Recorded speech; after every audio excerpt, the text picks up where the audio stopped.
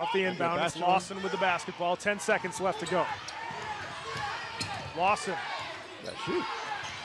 Doesn't have a lot of time. 4 seconds. Lawson fires it up. Buries it for Latin Academy!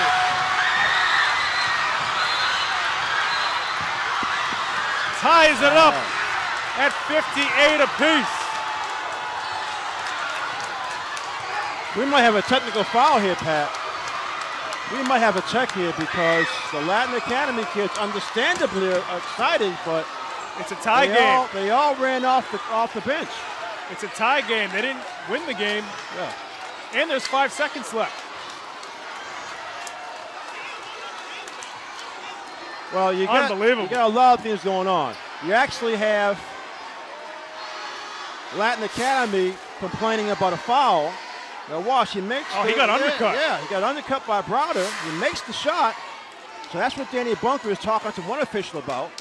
The 2 officials also talked about the Latin Academy players running onto the floor, which normally is a technical foul.